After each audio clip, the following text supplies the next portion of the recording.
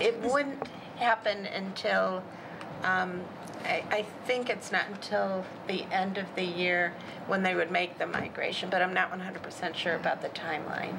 I just do know that it has to be voted on in July to the final acceptance. And hopefully there'll be a cost savings, because when you have a pot and then you divide that by 25 instead of 24 libraries, that there should be some savings as well. Has anybody dropped out? No. Well, now that we will not realize a big savings because it's based on the size of the collections. Some. And their collection is nowhere near large enough to have much of an impact on those costs. I still have memories, and I don't know why, of picking up a book at the Martin Grove Library for some reason. Well, it might still have been possible. It just wasn't in CCS. Right. No, I know, and that's probably, I don't know, I wanted it, Right. I mean, you could go to Skokie, too, but they've maintained their own system for a long time. Right, So I think I think it benefits the North Shore area to have them included.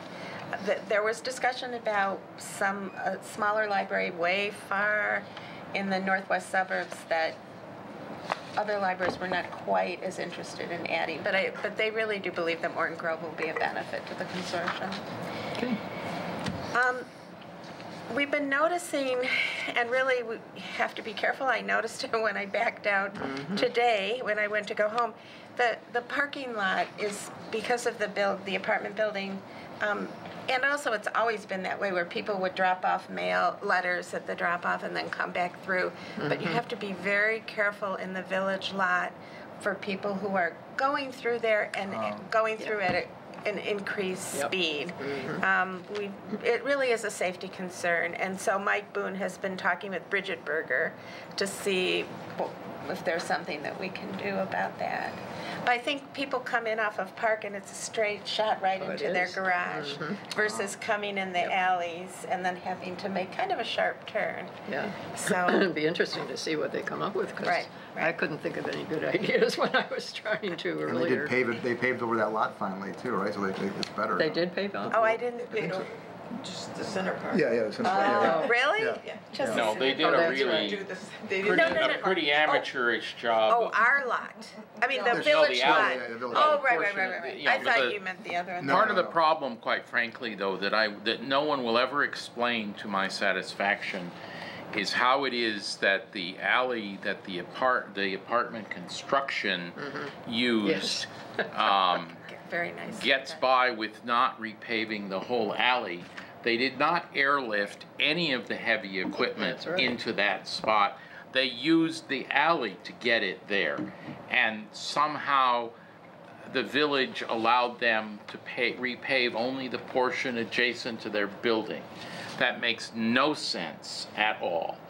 And that alley is deteriorating at a rapid rate precisely because it was not totally repaired from the traffic of heavy construction equipment for the more than a year that it was used for that purpose. So, they are demonstrating very well how insensitive they are to the safety issues.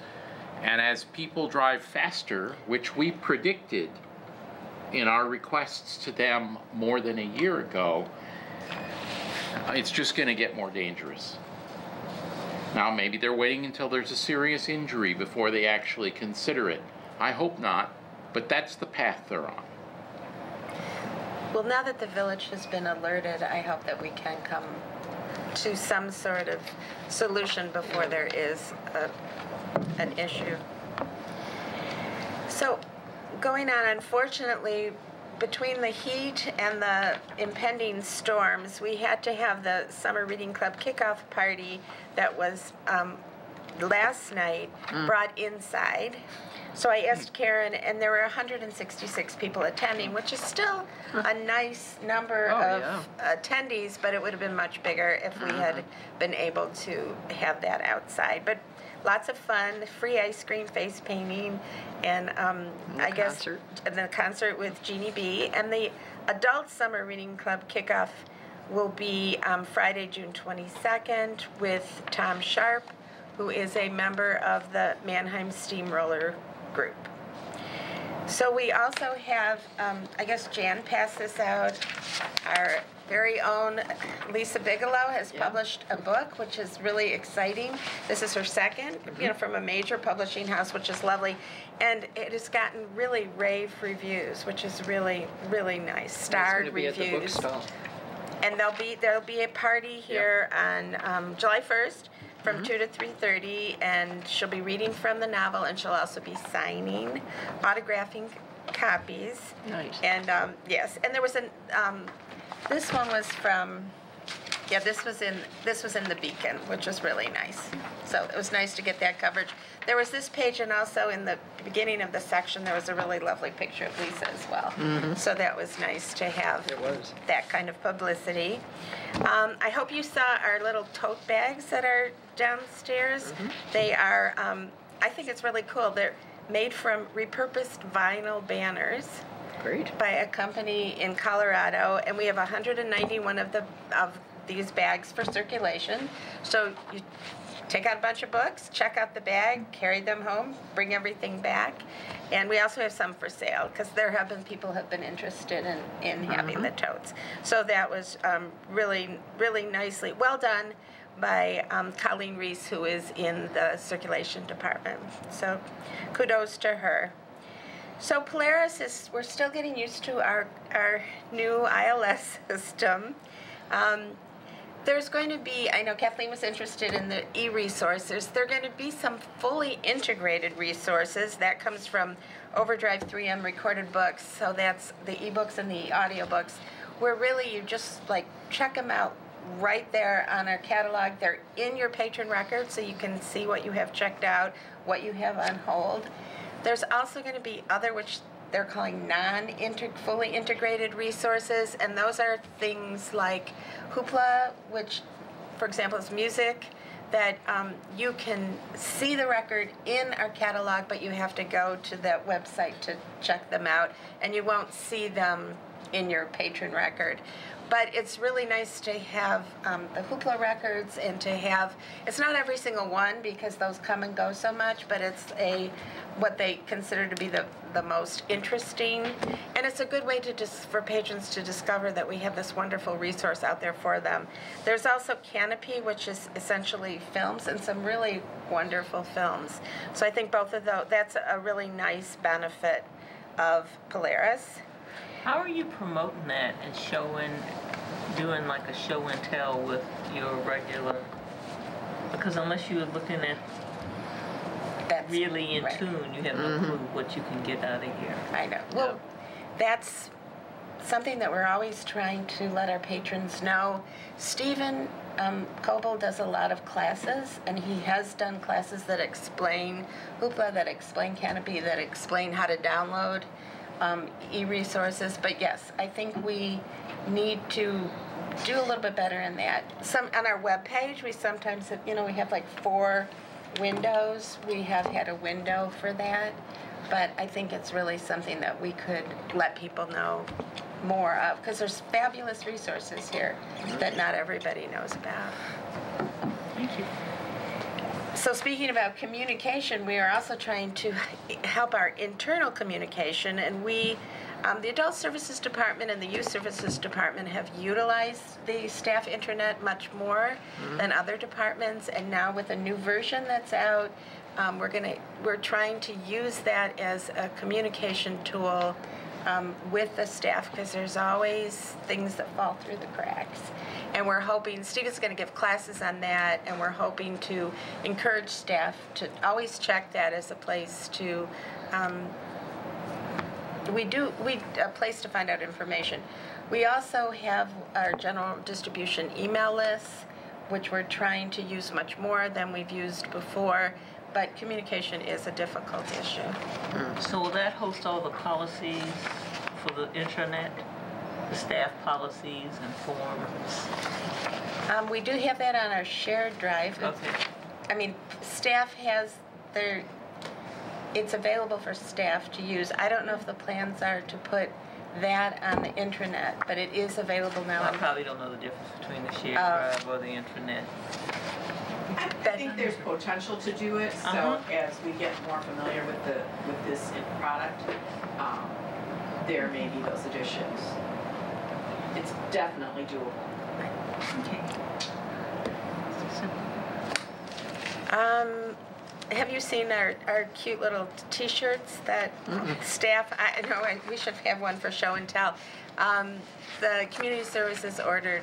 They're very cute. It's got the logo on the back and a little summer reading club logo there, and it's fun to see staff walking billboards wearing advertising our summer reading club, and the our book bike did make its debut at the farmers market, which was a very successful event. Lots of kids were signed up, and adults for summer reading club.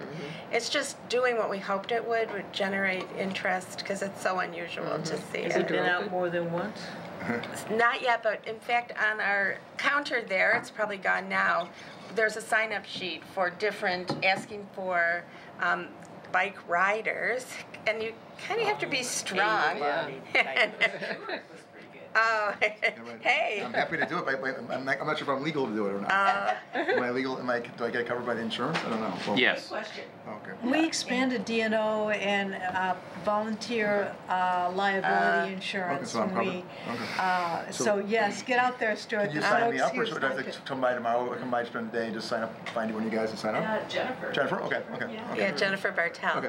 Okay, Is she the good. one who wrote it to the She farmers did. market? Well, she wrote it. I think some of it was like, especially over the train tracks. gosh. And that's going up and gosh. whatever. Yeah. But yes, she was the one who brought it over and wrote it. Anyone who could ride it up and down Yeah. Oh those my tracks. Yeah, really. Right here, I'll take the challenge. Right. How is it? I want that picture. I Yeah, think big there were video. You take 4 video. different places. That, Some of them were like Batman. yeah, back. Oh, yeah. That's not. That's nice and flat. Yeah, I'll take it. But you still, you have to be. I think you have to be tall, and you have to be strong. I mean, because you have to be able to have your feet reach the pedals, and it's kind of a big. It's sizable. Good. It's And an awkward vehicle. Yes, it is. and once There it's you go. filled with materials, also, then that adds weight to Right. it. But. And it does pave the alley. And we're under Betty's able leadership. The Library of Things is moving forward, and that's really exciting too. And we're working on rebranding some of the things that we already have that really are things, but we're just going to put it all together in the Library of Things versus the Library of Books or the Library of AV Materials. This is the Library of Things. What sort of things are we going to rebrand? What's an Uzobot? Is that like a Greek thing? Is that like Uzo? Bebops. What's it? Bebops, Ozobot. It's like a coding robot. But it's a physical item, though. Yeah. Okay, Yeah. So, Currently, you were cataloging Wi-Fi hotspots. right, the hotspots. We have 2 hotspots. We also, we have this kilowatt meter that Oh, you can right. test how your. Do people still take those out now?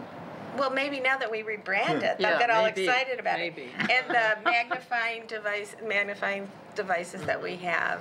So We're going there's. to get some bike locks too. We already have the bike locks, but we're not putting those in the Library of Things because they're not really they're check outable, but they're only checked out for when you're While at the they're visiting, library, right. and then you bring them, Yeah.